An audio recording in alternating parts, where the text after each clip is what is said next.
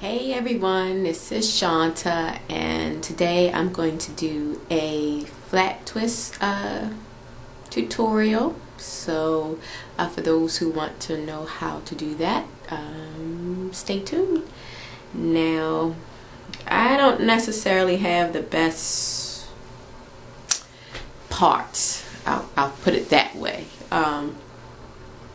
When I started my locks, I mean, I don't know. I don't even think when they were first started by my beautician if she was really thinking about parts either. But it's never really been a big consideration for me. But for those of you who who will eventually like to do definite,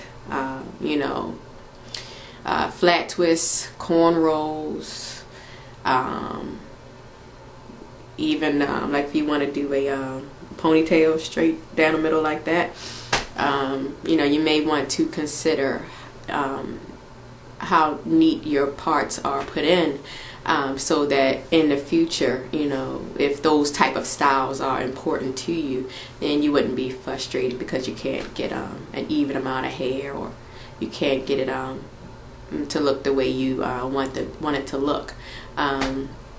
It's really not a big deal for me. I don't mind, my parts not being exact or exact in a row, like box braids or things like that. So it doesn't bother me at all. But if so, for the sake of the tutorial, though, I understand that my parts aren't as straight as other people's. And like, for example, I have to show you on this side.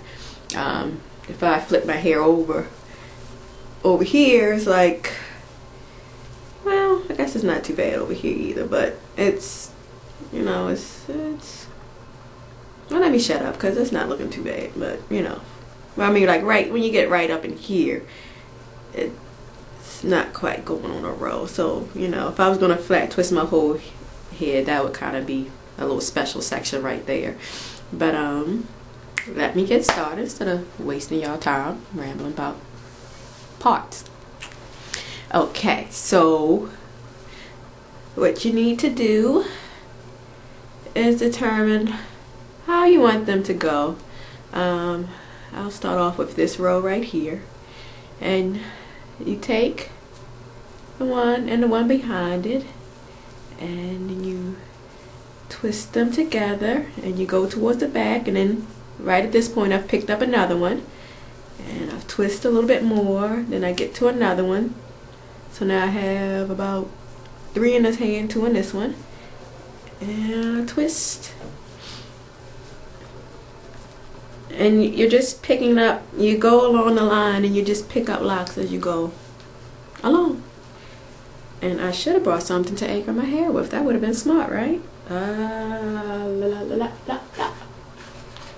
Okay, I'll just use this for demonstration purposes.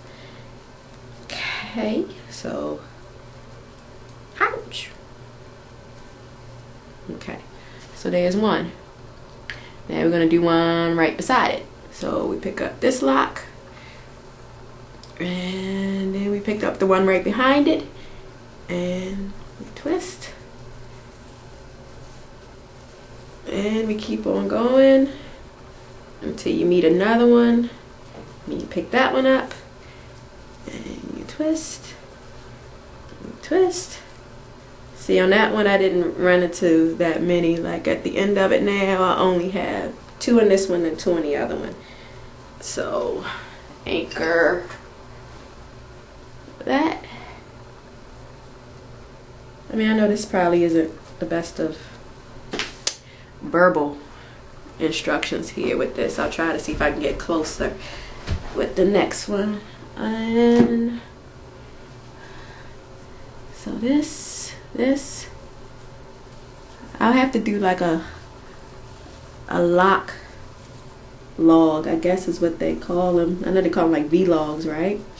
But I have to do like a lock log about my last twist set, so y'all can know what happened with that, because I've made a little bit of changes to the locks.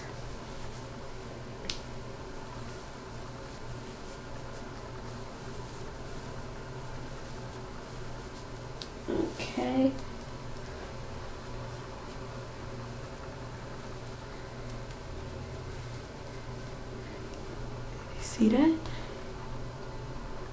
And then do this last one here.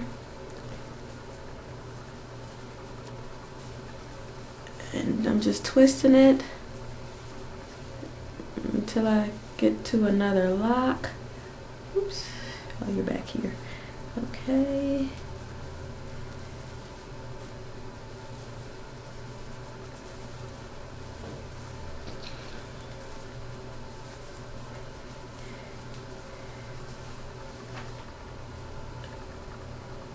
Now, I've missed one.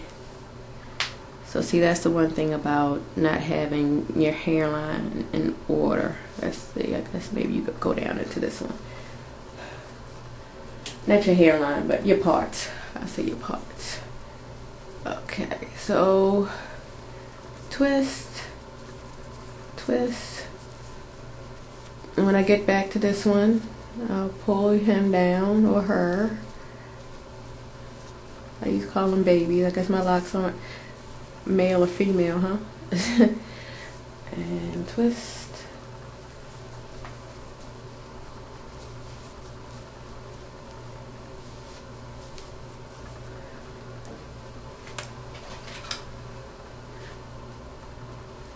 I hope I got some good angles in here for you guys to see what I'm doing.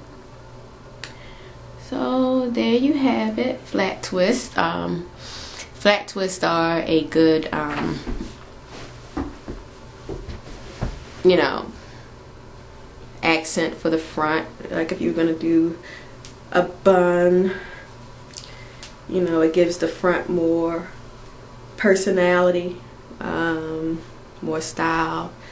Flat twists are good for mohawks. If you're gonna do like a lock mohawk, they could be your instead of just sweeping the hair up, you could do flat twists going up to give it more character.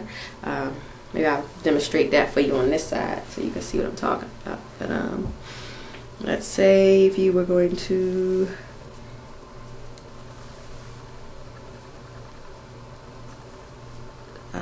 maybe I'll do a front one. That might make it easier. So you would flat twist up, and you would just grab the hair up instead of going towards the back.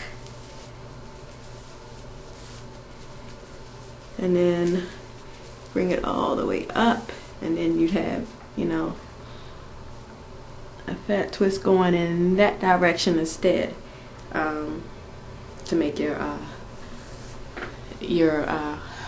lock hawk. But I'm having the flat twist as like a transition, or you know, just make something to make it a little special and a little different. Yeah, so I won't waste any more time because that's about it. Peace.